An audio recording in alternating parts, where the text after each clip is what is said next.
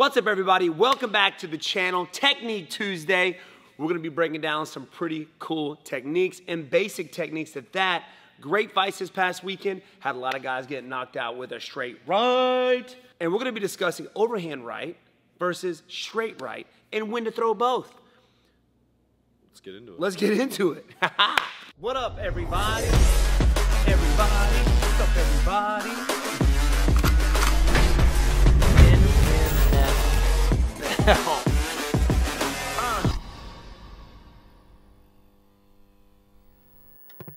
All right, guys, we're going to start with the right hand. The straight right hand. Straight right? They're both right hands, or they could be left hands. It really just depends on which side you have forward, but for the most part, 95% of the world's right-handed, so you throw it the right hand. But just kind of, you can apply this to whatever stance you like to keep. Now, the right hand or the straight right or the head punch or the cross or the two is one of the most basic techniques you learn in the fight game, right? You first learn the jab, then you learn to throw the cross or the straight right or the whatever you want to call it. The two, or the dim mock, or the death touch. The death touch. You know, whatever your gym refers to it as. You know what I'm saying? So it's super basic, but it's one of the most dominant strikes in the fight game. So let's talk about it real quick. For one, when you first learn a straight right or a straight left, you learn it's with the backhand, right? So it's straight from your jaw to the target. No looping, it's just a straight line. It's very effective because there is no messing around. It's straight to the point. You know what I'm talking about. So it's the fastest way to get to the target. Number two, since it's done with the backhand, you're getting your whole body, well, you should be getting your whole body behind this technique, and it starts with that back foot. So that's where it starts. It starts at the foot, the pivot. Then it goes to the hip. Then it goes to the upper body rotation. And if you do this correctly, everything should be all at one movement. It shouldn't be like bop, bop, bop. You know, all one motion, and that backhand is right behind it, which makes it really strong because you get your whole body behind it, and you're giving a look like a push with that back foot, right? Boom, you should be. I see a lot of people do this, which is zero power and zero reach. You're getting maximum power and maximum reach with the straight right or head punch. So if I don't pivot my body, number one, I don't have the reach on it. Okay, so I gotta pivot, gotta turn the hip, and I've got to rotate my body. Now, if you notice, when I throw my right hand, my shoulders are in a straight line. Why? Because structurally, it's very strong. You got your whole body behind it, but you got the bone structure behind it as well. So there's no give. A lot of times when you throw the right hand, you got to pivot, and this happens. So this happens here. But if I'm like so, it's very, very strong. All right? Boom! And you get maximum reach on it. So that's what makes the straight right or head punch very effective. It's fast and it's powerful because you get your whole body behind it. There's one thing you got to keep in mind whenever you're throwing the straight right hand, and like WB said, it's about keeping that back foot on the floor. What you don't want to do, and what I see a lot of, and Pops talks about it all the time, is when somebody throws the backhand and that back foot slides, it moves, it adjusts. That means that you are not connected to the floor, connected to the ground. And if you're not connected to the ground, how can you be pushing off of the floor to get power into that too? So it's very important that you keep that back foot planted on the ground so that you can actually get the power and the added benefit from that back foot. Sweet Tea, hit it with that knowledge. What? So don't let that back foot sway. Yeah. Keep that back foot planted. So, you know, there's a lot of things that you got to look into when throwing a straight right or even a looping strike. So let's get into looping technique. Yes, the overhand right, as they call it. Now, with the overhand right, we already did a video on that. We did. Discussing with Papa Ridgehand how to throw a proper overhand right, and we're going to link that up above right here, so make sure you guys go check that out. Please go check after this video. But just real quick, WB, for those who maybe have not seen that or aren't sure how to do it, how do you throw an overhand right? Go. Well, I'm going to show this in front of you real quick. Number one, the overhand right is a very, very powerful technique, but it takes longer to get to the target, which is why I believe a straight right hand is good if you're just throwing one or the other. The overhand right, I like to set it up first, because if I just throw it, there's a lot of telegraph that's involved in throwing an overhand right. I've seen a lot of guys literally close their eyes, throw an overhand right, and knock dudes out. But if you're sparring or fighting a high-level striker, they're going to see it coming. because there's a lot of movement involved, right, before the hand gets to the target. So I like to set it up with the jab before I even throw my overhand right. Or, in Dan Henderson's case, the leg kick. Ooh. That is true. The leg kick. Boom! All right, so when you throw the overhand right, there is some pivot, but a lot of the power comes from the rotation of your upper body. So it's not just the back foot. It's a lot of things involved, almost like when you throw a baseball. That's why you can throw a baseball so far. So back foot turns, and some people throw them a lot wider than others. Some people keep it a little bit tighter when they throw the overhand right. I prefer the tighter of the two. So you got the body rotating, big overhand, or keeping a little bit shorter. I like to keep mine a little bit shorter. Now the positioning of the fist is important as well. Some people like to throw the overhand right with the pinky facing outward.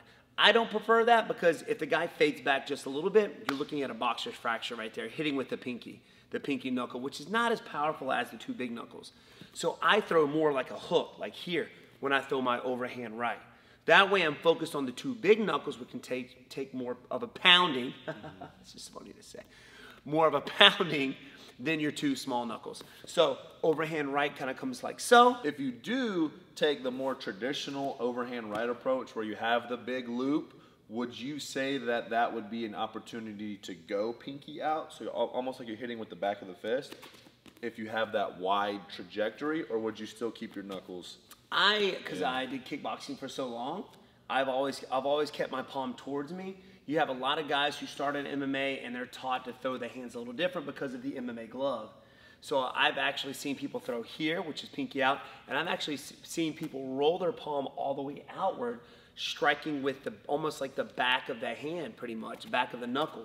But I feel like here, there can be a little wrist give as your hand makes contact to the noggin, right? Here, you're using more of the forearm, which is a lot stronger than the outside of the forearm, to hold that wrist into place. So I like to keep my palm towards me.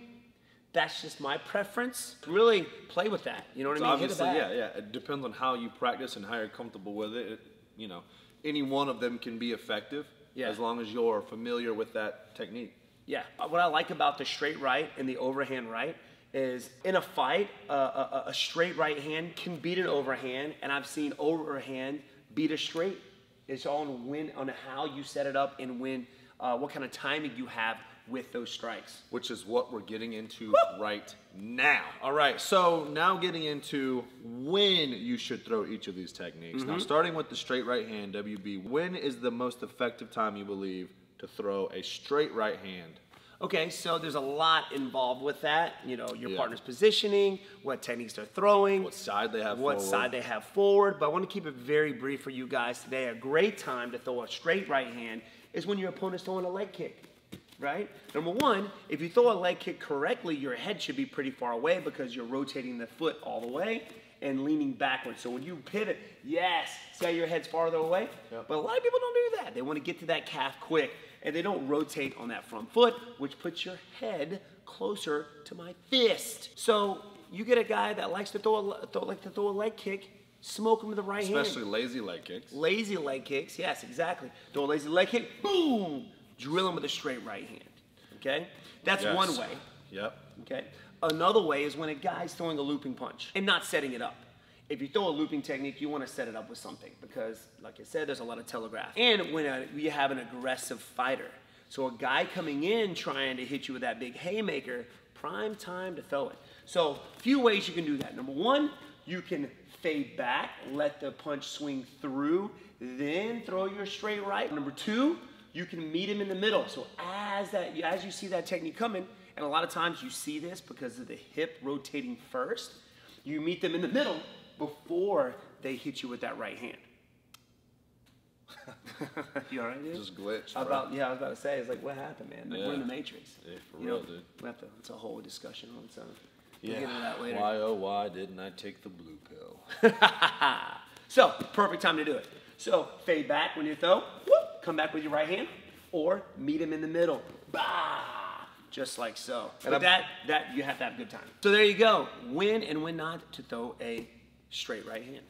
Actually, it was more of a when to throw a straight right hand than when not to. So. Yeah. Moving on to when to throw the overhand right. You kind of touched on it during the breakdown. You kind of want to set it up, but they can also be effective countering tools as well. Yes. WB, go. Okay, so a good time to throw it is when a person is throwing a jab. So when that jab is coming, you first of all, you know your partner's a good jabber, okay? You know this going to the fight. Or maybe you have adapted to it, that, man, this guy's hitting me with a jab a lot. I need to hit him with something bad to keep them away, keep them from jabbing me all this time. So when that jab's coming, I like to move my head offline when I throw my overhand right. And you see this all the time. In a closed stance, I want to move my head to the inside, but that's the thing. Usually when somebody throws a jab, there's going to be a right hand coming right behind it. So it's kind of dangerous to throw that in an open stance, but it can happen. It's also unexpected, though, as well. It is unexpected. So when they throw that jab, I'm moving my head offline and coming over top. Now, what makes this punch so effective is that you got the prime area to strike. All right, one of the best areas to strike on somebody, you got the tip of the jaw, which where I got hit, knocked out, and it didn't take a whole lot of power. The temple or even the ear. This area right behind the ear is prime spot to knock somebody out or to get them woozy. And this overhand right, it lands right there. Boom, even if it's a glancing blow. So it's just perfect angle to aim for that spot. It's better works in an open stance when somebody throws a jab, just because you're staying away from the backhand and you got a prime spot to hit him in the jaw. So when somebody throws a jab or a right hand, you got to move your head offline in order to do that. You can't keep your head in the same area because you'll get jabbed. So you got to move your head when you throw that overhand right. Number two, prime time to throw an overhand right is after you set it up with a technique. Doggone it. If I just throw an overhand right, you see it coming. But when I set it up with the jab, you got your opponent or a leg kick, Dan Henderson, boom. That's when it happens. It's just because it's a wide movement, you know, and big telegraphs. There. It's a good technique to work around somebody who might have longer reach as well. Like you said, because it has that head movement involved. And typically when you're fighting somebody who's longer, it's a longer process for that jab to take place. Right. So you have a little bit more time where they're open, where they're exposed to land that overhand right. The battle of the looping versus the straights. It's not going to win every time, as you know. Each one, they have their times when and when not to be thrown. But you got to figure that out when you spar. You know what I mean? You got to learn all that on when and when not to throw it. Does this beat this? Does this beat that? All in just experience in the gym and training and sparring. Training, yep. And then fighting. When you're in the fight, you have to have that ability to stay calm, collected, and adapt to what their game plan is, what your opponent's game plan is. Right. There you have it, guys. You got the straight right hand, the looping right hand or left hand, looping punch, haymaker, some people call it. Which that straight right hand was very effective this past week. We just wanted to touch on that, and we've done that before. Well, we talked about the overhand, so go check out that video. Appreciate you guys hanging out with us, Sweet Tea. Anything you want to tell these guys? Nope, that's it. He said it all. Make sure you guys hit that subscribe button, leave a like, comment, and don't forget to check out our weekly podcast dropping on Mondays. Right now, we're currently on YouTube and Spotify, working on Apple Podcasts and Google Podcasts right now. So let's go. Make sure you guys, if you haven't done so, check out the latest episode of the new What's Up Everybody podcast. What's up, everybody? Everybody. Anyway, thank you guys for hanging out. Catch y'all later. Peace.